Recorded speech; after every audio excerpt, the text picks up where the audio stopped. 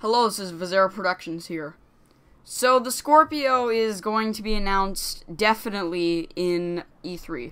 It's pretty much expected now. Everything we'll ever need to know about the Scorpio from now on will be announced at E3. But surprisingly, Microsoft is still releasing a tiny little bit of information slowly until eventually E3 comes, and then it all changes where they reveal everything about it. Well, Mark Ybarra, I definitely said that wrong. I can guarantee I said that wrong. I know I did.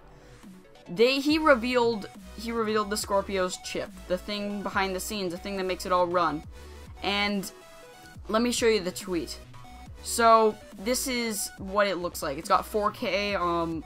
It can say it does 4K right there.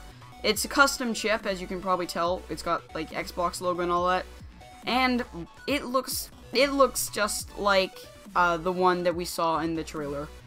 And personally, if this really is the chip that that is going to power this thing, then I'm looking forward to it. But something else I wanted to mention is the fact that he said this is Scorpion emoji, like Scorpio emoji.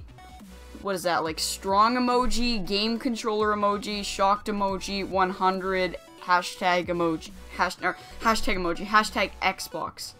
So that was kind of cringe using emojis, but yeah, this basically, to translate what that said in case you don't speak emoji. This is the Scorpio's chip. It is the strongest gaming console ever made, and you will be absolutely shocked when you see it. And this is coming from Xbox. That's pretty much what he said.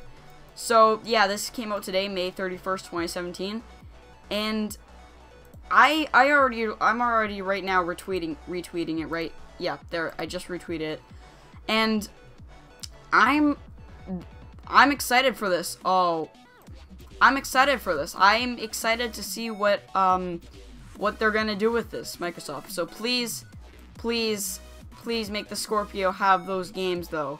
Like, it's gotta have them.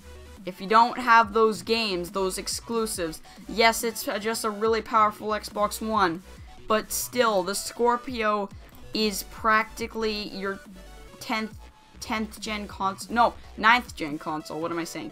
9th gen console. That it's your 9th gen console. So even though like generations are getting mixed up now, still, you gotta have those exclusives.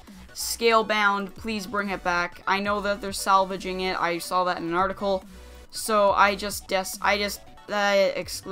please. I want to see more than just shooters and Gears of War and Halo. That's what everyone wants. Yeah, that's why the Xbox brand has been falling behind the PS4. It's always been because of that one freaking issue. Because they don't have those exclusives. Alright guys, hope you enjoyed this video.